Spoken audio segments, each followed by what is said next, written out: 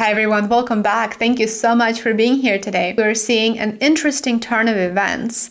After the Prime Minister of India, Modi, visited the United States a couple of weeks ago, he agreed to pursue building a US Navy base in India. And this move is a move that has the potential to undermine India's position in the BRICS bloc. This is because the bloc, as any team, would have to move forward in a cohesive manner, and having one of its founding member countries take a step in a somewhat of a different direction would mean risking the future of the entire partnership.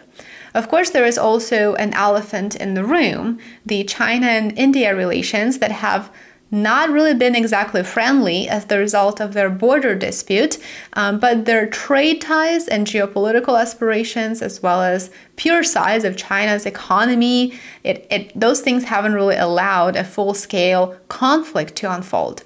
Having said that, in light of the recent events and with the BRICS bloc summit being just several short weeks away, it may be safe to assume that India would need to decide what course it wants to pursue.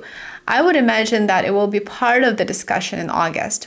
Of course, India will still benefit from multiple bilateral agreements that it has already entered into, but it is really challenging to see the BRICS bloc just kind of going along with some of the country's latest decisions, primarily, of course, the Navy base. With that in mind, the BRICS announced that they will launch a gold-backed currency. It is an idea that has been floating around for a very long time. Countries of the global south, as well as those who want to see multipolarity in this world, are cheering on the idea. But how realistic is it? Is it truly feasible? Countries of the global south see the US dollar as a threat to their future development, a threat to the safety of their economies, including the bank reserves. This is why they are seeking alternative ways for cross-border trade. They don't want to be cut off from the international settlement system like SWIFT, or have to deal with sanctions if their political agenda doesn't align with that of the West. So the big question is, does the BRICS bloc have the capability to execute internal trade in domestic currencies, and how do they make their currency or currencies of choice valuable? It is no secret that currencies on an individual basis of these countries are much weaker. There is less demand for them. Even though with respect to the yuan, it should be mentioned that close to 70 central banks at this time do hold yuan in their reserves. This is a much greater number than just a couple of years ago.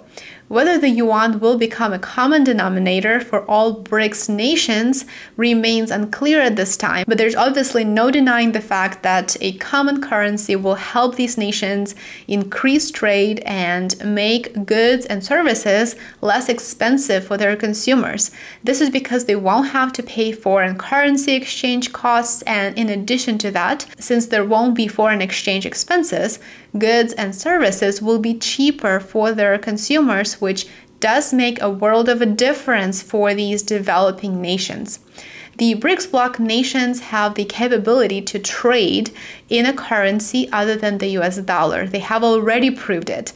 We have seen multiple bilateral agreements entered into by Brazil, by Russia, India, South Africa, and China with external parties. Of course, the biggest hit to the value of the US dollar comes from the partnership with the Saudis and the UAE, because China and India are the first and the second, respectively, largest global importers of oil.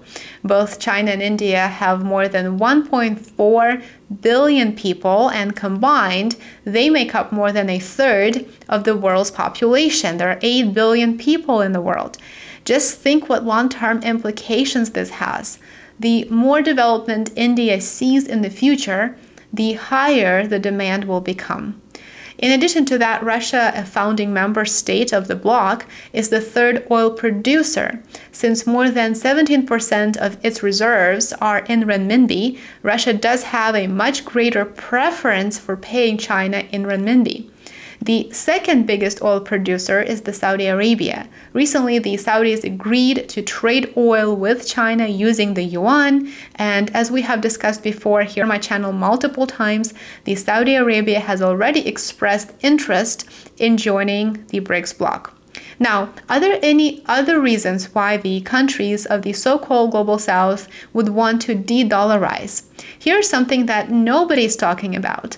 The BRICS nations will benefit from a weak dollar because it will make it easier for them, for these nations, to repay their debts owed to international organizations, such as the World Bank or the International Monetary Fund. So there's also that aspect of this new changing world order. Do they have to repay their debts? Absolutely. But just like a consumer, just like you and I, when the currency is weak, your debt becomes less expensive, and repaying it at that point in time is what you want to do. Okay, so the bilateral agreements will likely exist in addition to the BRICS bloc introducing a gold-backed currency.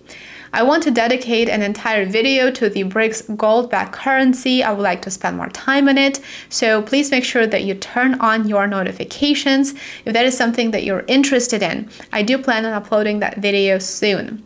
One more important aspect that I do want to discuss here is this incredible wealth transfer that is bound to take place as the result of the global hegemon effectively losing its power. When the BRICS create, and we know that they are about to announce it during the summit in Johannesburg, so when they create a gold-backed currency, any fiat currency, especially a currency that is backed by the full faith of governments that are tangled in waging wars, those fiat currencies will be eventually less and less valuable as the majority of the global population realizes that they do have alternative routes. They don't have to play along. Thank you for watching the video. If you enjoyed it, make sure that you give it a like, consider sharing it, subscribe to my channel. I would absolutely love to have you back for my next one. And if you enjoy reading, check out my newsletter on Substack. You will find all of these links below. Thank you for watching, and I will see you in my next one. Take care.